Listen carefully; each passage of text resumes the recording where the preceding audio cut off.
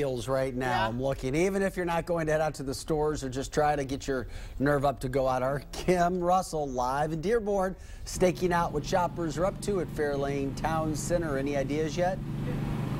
You know, people are finding great deals, but I got to tell you, if you are going shopping on Black Friday, you have to have energy. You have to have endurance.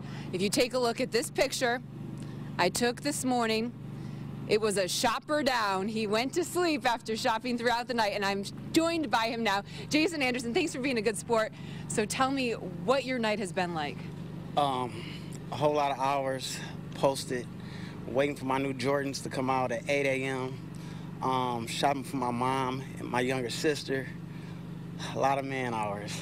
So tell me about the good deals you're finding. I was hearing you're finding some good stuff in there. Yeah, I found a lot of great deals at Macy's. A lot of 50% off, 60% off, 75% off, a lot of great deals. So was it worth it? Yes, it was. And so tell me about these shoes you are waiting for now so you can get a little something for yourself too. Yeah, the Jordan 5s, man, they're awesome.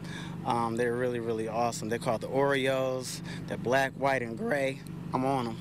And if you take a look at this video, you can see that Jason is not the only person who is tired. People are walking extremely slow through the mall this year. They look somewhat zombie-ish because you know what? This mall is open for 25 hours from 8 o'clock last night till 9 o'clock tonight. Jason, advice for other people? I don't have any. Just be ready. The deals are out there. And you need some coffee maybe? Yes, a lot of it in Red Bull. So be safe, drive safe when you're driving home, and good looking in those shoes. I'm live at Fairlane Town Center where people are finding deals and they are shopping until they drop. Literally. Live in Dearborn, Kim Russell, 7 Action News. He was a good sport. When you got to take a nap, I guess it hits you.